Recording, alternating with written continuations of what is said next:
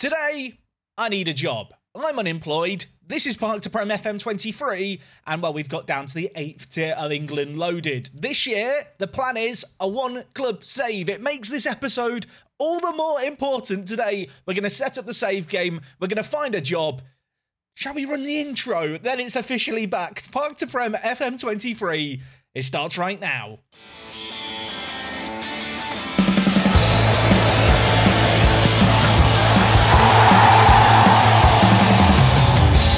Now, you might have noticed the Park to Prem intro has changed a little bit on previous years. I lost all the project files, so blame editing Jack, not me. It doesn't really feel like a Park to Prem video without the intro, but now we're all in the Park to Prem spirit. You can see in the background me going about setting up things. So the plan for this year is to do a one-club save, starting down at the 8th tier of English football. And in terms of a start date, I've decided to holiday to the date that you're watching this video if you watch it the day it's going up in real life. So we're going to the 28th of November. It's a Monday. It'll be a beautiful day.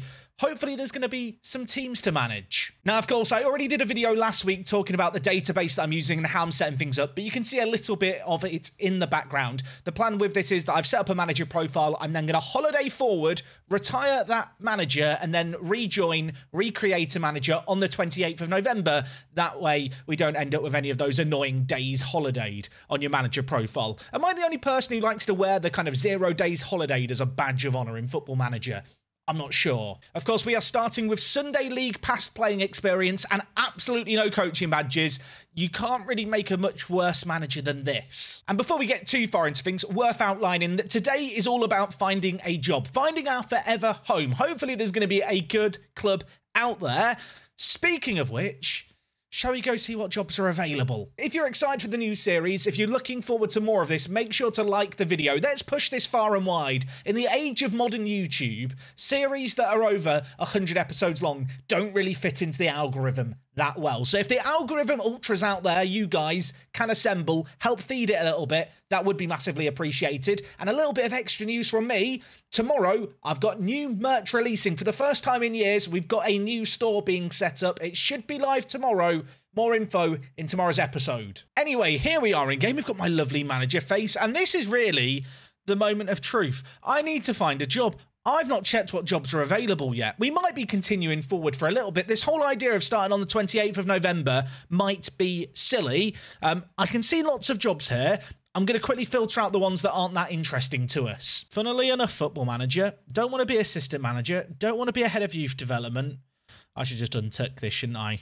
And do that. That's quicker. I don't want to break any hearts. No international jobs for me. Not looking for an under-20s national team job either.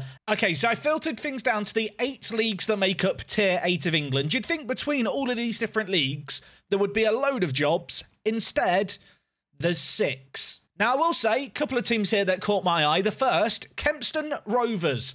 Not really catching my eye for any reasons on the pitch, other than the fact, I think they've got a walnut on their badge. It's a great badge. I've done some research. Apparently Kempston in England is known for its walnuts, and this team are called the Walnut Boys. So right now they're 19th in the Southern League Division 1 Central. That is a name that rolls off the tongue. The only team they're ahead of, FC Romania. And I know what you're thinking. Does FC Romania have Romanians playing for them? Of course they do. So Kempston's media prediction was 9th. They're down in the relegation zone. We'll put them in the maybe pile for now. Finances are insecure.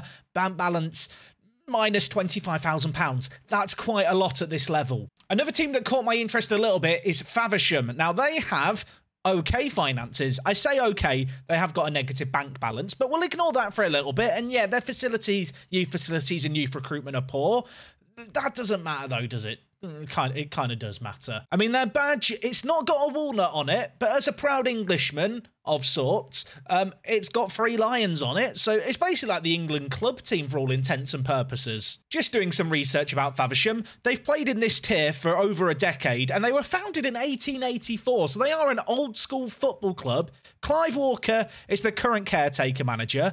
He's been at the club since 2011. I feel like this man deserves a shot at manager, to be honest. Now, right now, Faversham are down in the relegation zone, much like the Walnut team, whose name have already left my mind, but we'll just call them the Walnut team, let's be honest. And you might have spotted it, they're ahead of the team that we played as last year in Park to Prem to kick off the series.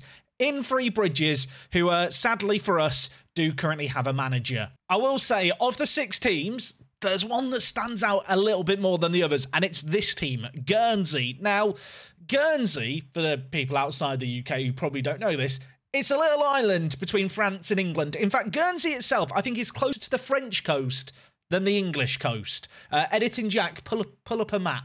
Now, unlike every other team that has a job available, they actually have money in the bank. £98,000 in the bank balance is pretty good for this level. They have a 5,000 capacity stadium. I think around 700 of it is seater. Their media prediction was 4th, but right now, they sit in 17th. They're in the drop zone. So far this season, they've got 3 wins in 16, and they kind of just stand out to me as an interesting project. Guernsey is in a bit of an obscure place in the world. They've got good finances, a really decent stadium. It looks like they've got a few good players, by which I mean the player that they've got as a key player, he's got a high-quality photo. Does anyone else who uses face packs use the quality of the photos to determine how good the player might be? I mean, here is Carlos Canha, and yeah, he's a bit of a pace merchant, but at this level, all you need is pace and determination to be good in Football Manager. So Tony Vance, who's been their long-term manager, he's been at the club since 2011, which must be pretty close, I think, to when the team, were founded in 2011. So they've got rid of their manager who's been at the club forever. They sacked him 2 days ago, so we can definitely apply for this one and have a chance. I think the other team of all of these that I like the look of the most is Faversham. So I think we'll apply for the Faversham job. We'll apply for the Guernsey job. Hopefully we get at least an interview with either of them. I hope I'm not being too ambitious with these being the teams I'm going to target. Okay, Faversham Town, we're going to apply for. Guernsey, I'm going to apply for as well. I feel like the Guernsey one could be the job. Very often in Park to Prem, I don't really have a preference, or at least a strong preference. I'm not going to try and hide it in this video. I'd quite like the Guernsey job. We're off to a strong start. I've applied for the Faversham job, and they're not going to consider it because they've finished interviewing for the manager job. Ray Leader, the chairman, you could have told me this before I got all my hopes up. Okay, Mark Letitia, who is the Guernsey chairman, has acknowledged my application, so at least that's 1 out of 2.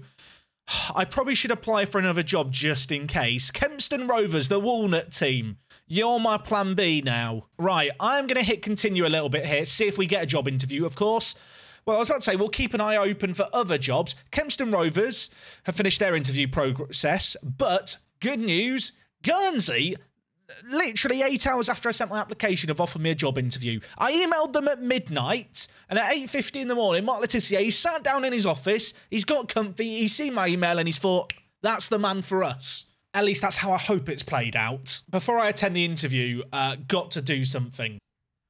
People say that I don't take Football Manager seriously. I'm wearing a blazer to the interview. I've got to look my best for Mark. His name was Mark, right? Yeah, okay, it is Mark. I don't want to get the name wrong in the interview. The pressure's getting to me here. Okay, Mark, hit me with your questions. I can't...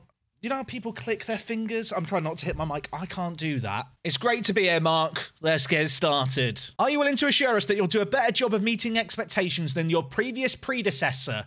Or potential predecessor? Not potential. I'm getting this job. Of course I'm going to do better.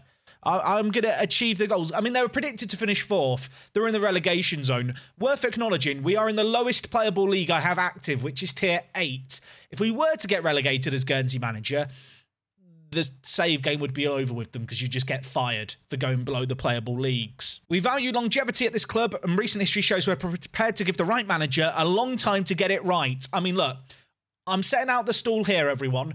This will be a one-club save unless they sack me. I want to do Town Law Town Mark 2. Everyone who watched the FM20 Park to Prem right now is pumping their fists. So yes, Mark, I'm going to have a long and successful career at this club. What makes me the ideal candidate to save the club who are unexpectedly struggling against relegation? Well, has he not seen the bottom at Christmas save with Southampton? After this episode, if you're craving more Football Manager stuff and you've not watched the Southampton stuff, go watch that. Go watch me try and battle against relegation. I'm an expert. My reputation speaks for itself. As part of the recruitment process, we're willing to allow you to bring some backroom staff in. I'll be honest, I no budget. No, don't give me any budget, Mark. I just want the job. I don't have any friends. I don't have any staff members I'm going to bring in. It's just me. I'm a one-man band. Okay, this bit always has me a bit nervous. Club vision. They want us to sign under 23s for the first team, work within the wage budget. They want us to reach the playoffs and then continue to aim to reach the playoffs. I have no idea what the playoffs are in this league. Top place team get an automatic promotion. 2nd to 5th get playoffs. So as long as we finish in the top 5 from next year onwards, we'll be fine.